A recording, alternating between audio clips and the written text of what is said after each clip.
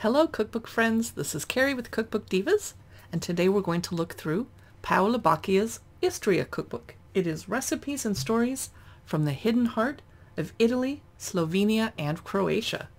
Gorgeous cookbook cover, see how it's gilt and shiny in the back. Okay, Istria is the heart-shaped promontory on the northern crux of the Adriatic Sea, where rows of vines and olives grow in fields of red earth. Here the cuisine records a history of changing borders, a blend of the countries, Italy, the Republic of Venice, Austria, Hungary, and now Slovenia and Croatia, that have shared Istria's hills and coasts and valleys. Okay, I'm excited to check it out. I love that the ends of the pages are dyed blue. That's so cool. This came out, I think, well, it's Smith Street Books.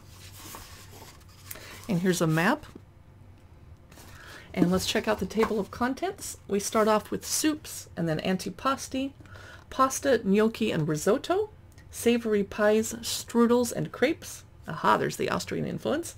Land and sea, and then a chapter on vegetables, a chapter on cakes and desserts, biscuits to serve with tea or coffee, and then we finish with sauces, preserves, and infusions. Introduction, where we're going to learn about Istria and all those countries and the food traditions. I'm going to read that later. A note on names and spellings, historical notes. Let me read just the first paragraph of that for us, because it'll help us enjoy the rest of the cookbook look through if we have a little bit of background. This says, Istria has been a country of many cultures living side by side for over 1,000 years. For some 500 years, the western and southern parts of the Istrian Peninsula were governed by the Republic of Venice, and the eastern part, which was referred to as Imperial Istria, was ruled by Austria. With the rise of Napoleon and for most of the 1800s, the entire peninsula and its surrounds were part of the Austro-Hungarian Empire under the rule of the Habsburgs. And then after World War I, it formed the Italian region of Venetia Siulia, and after World War II, these areas were assigned to Yugoslavia until its collapse in the early 1990s.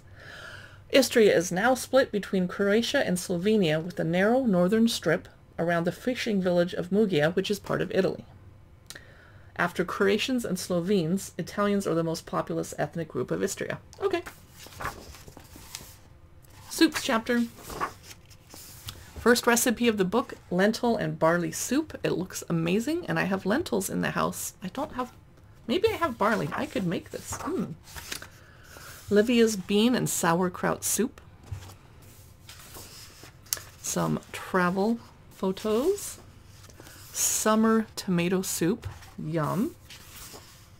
Zucchini and rice soup. And I better get out of the soup chapter because it's not fair to show you the whole book. Roasted fennel soup. Appetizers chapter. Baked tomatoes with parmesan, garlic, and parsley. That sounds so good, and it can't be that difficult to make. It's brilliant. Sometimes I don't even check the recipe. I like cookbooks just for the idea of, yes, I could make that for dinner tonight. Spinach quote-unquote meatballs. They don't actually have meat in them. Hazelnut cheese biscuits. How good does that sound? Ooh, yum. Crumbed eggplant. I will drop everyone and everything and travel the world. Little info that I'll read later.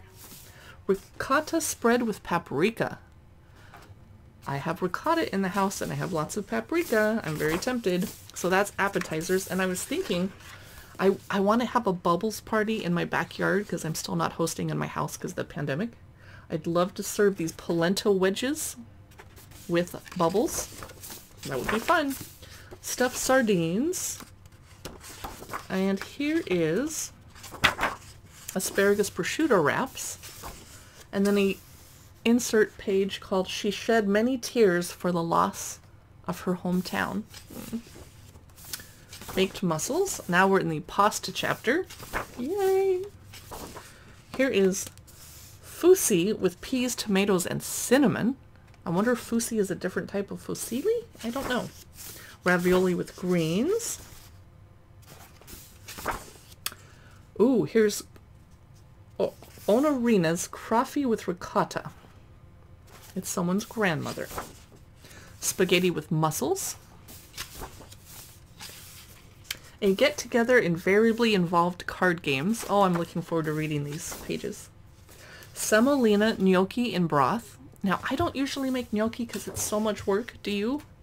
Baked gnocchi with taleggio and truffle. So after you make the gnocchi, you still have more steps. You have to bake it. Black gnocchi with calamari. Potato dumplings with cherries, orange, and cinnamon. I better get to the next chapter.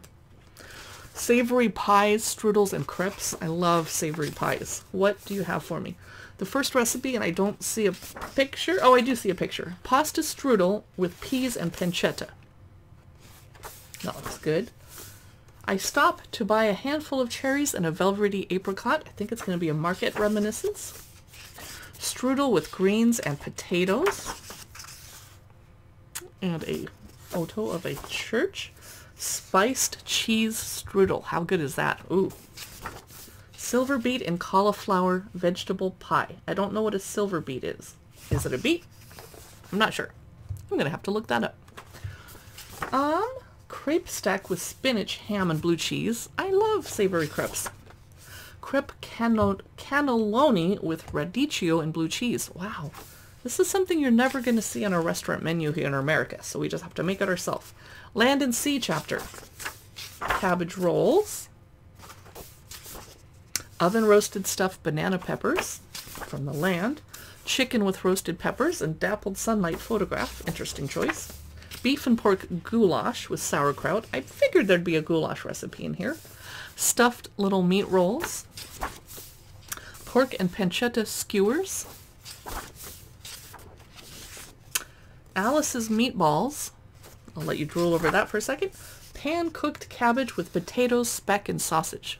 I'm not much of a cabbage cooker, but I should be. As a vegetarian, I should make cabbage. Crumbed flathead fish, I guess, with pecorino and parsley. Oh, fruit trees. I like pictures like that in winter. Slow-cooked sardines, steamed snapper. Braised cuttlefish with peas and cinnamon. There's a lot of cinnamon in this cookbook. Vegetables chapter, going to be my favorite. Silver beet and potato bake with roasted cherry tomatoes. I got to figure out what silver beet is. Mushroom, potato, and onion bake. Smashed potatoes with onion and olive oil. Braised zucchini with, you guessed it, cinnamon. Yum! Unfortunately, I'm personally allergic to cinnamon, but it tastes good, but it hurts. Braised peas and fennel. Fresh borlotti beans in a salad. Yeah, I don't know how to use borlotti beans, so I've stopped buying them. I need to learn. Ooh, the cake and dessert chapter. I'm only going to show you a couple. Okay, there's a cake, because I don't want to ruin the whole chapter for you. Sweet Easter bread. And how about Hungarian layer cake. Okay. Ooh, but I want to show you this too. Plum cake with a streusel topping. I'm not a fan of these sunlight dappled pictures. I'd like to see it more clearly. But I love the vintage dishes that they're using for their prop photography. Crepes with cherries, orange, and yet again cinnamon. So if you're going to get this cookbook, load up on some cinnamon for your pantry. You're going to need it. Sweet yellow polenta biscuits. Nice. Oh, these are the biscuits for with your coffee and tea. These are Istrian wedding biscuits. Look at that shape. That's unusual. And what else? Some donuts. Sauces, preserves, and infusions. Roasted pepper sauce. Bechamel sauce. Sun-preserved sour cherries. Yum! There was a lot of good stuff in this cookbook. I hope you enjoyed this cookbook look-through. Be sure to drop a like and a comment if you did. And you can find more of our cookbook reviews at the cookbookdivas.com blog. We talk about cookbooks on our podcast, and we post cookbook news and info and photos to Instagram and Facebook, and of course videos to YouTube. Thanks so much for watching, and I'll see you in the next video.